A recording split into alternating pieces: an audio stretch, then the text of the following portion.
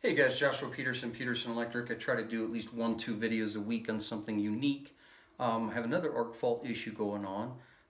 My brand of my panel is Eaton, and it's the green-black breaker type, not the CH Brown. So it's called the BR series. Here is the house. The house is 7 years old. The complaint is we're tripping in the garage entry, front porch, and not sure where else. Possibly the vacuum was causing an issue. Everything in the house is off except for this circuit. Right here, I've got a couple incandescent loads. I have right here LED load outside, 2 halogen loads on a sensor for motion / dusk to dawn. And then in the garage, I've got 1x4 4-foot fluorescent T8 with the old school magnetic ballast.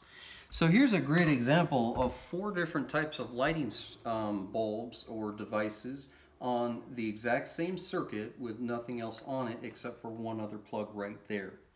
The issue that I was having was a complaint that the old vacuum was causing an issue. That's a Hoover. That thing was drawing 10 amps. So of course it was drawing an issue with just these lights on. I was drawing 15.5 amps. This guy, then we plugged in their new one, and this guy is a rock star. It's called the Rocket. It only draws 4 amps. So it wasn't causing an overcurrent draw.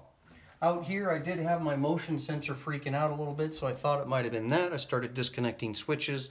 But the minute I seemed to plug in the vacuum cleaner,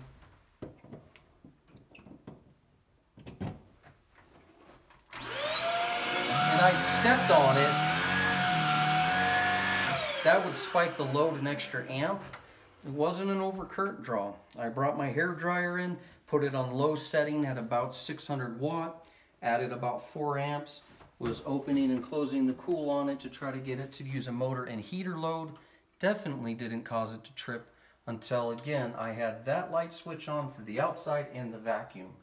Then I went and grabbed the toaster out of there that's 1200 watts, plugged that in, make sure I was under 15 amp, not a problem. Seemed like it actually cleared it up, so when I had the lights off, the toaster on, and plugged the vacuum in, it was not an overcurrent draw, but it didn't trip. The minute I took off the toaster and I put on the hair dryer, it seemed to cause an issue with the spike with these motors. So I robbed Peter to pay Paul for another circuit, tested that old breaker in the other area, which is actually the brand new breaker changed out 2 years ago. It didn't have an issue in the living room. Put on the older style BR series breaker I'll show you, and that one has not had an issue now.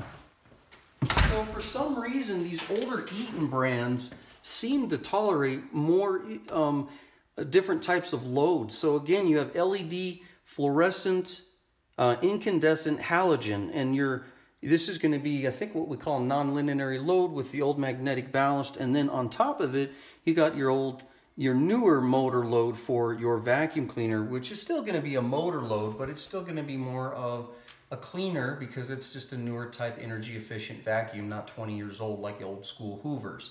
So this right here, I can't really narrow it down. There's not a lot of junctions. I've got maybe 3 outlet light junctions and then these 3 socket junctions with a couple fixtures in there. The house is new enough, it's not sockets.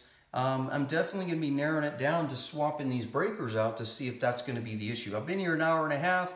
We've done every sequence of turning lights and switches and switch legs on and off and opening stuff up, and now I'm definitely not seeing that issue. So again, these things can be a bit of a nuisance issue for them tripping, but you can't just assume that it's a one-stop deal sometimes.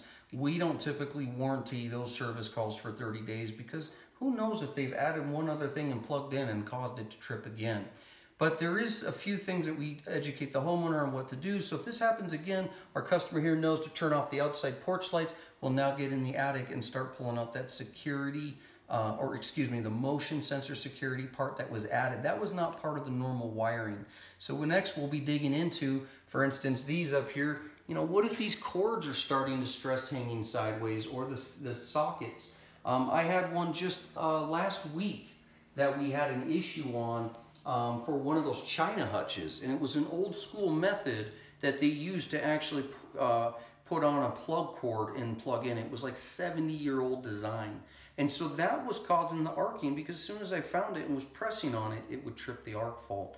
It wasn't just a normal socket. So we just took a Home Depot socket we've had on our van, plugged it in, wired both of those switch legs that go to the different tiers of the lighting for that China hutch, and we were good to go. So anyways, guys, don't assume it's nothing wrong, but again, hopefully it'll help you out. But again, Eaton is the brand. I hope you manufacturers watch me. I have more issues with these green BR style than I do other brands in these newer homes. Thanks, guys, for joining us. Have a good day.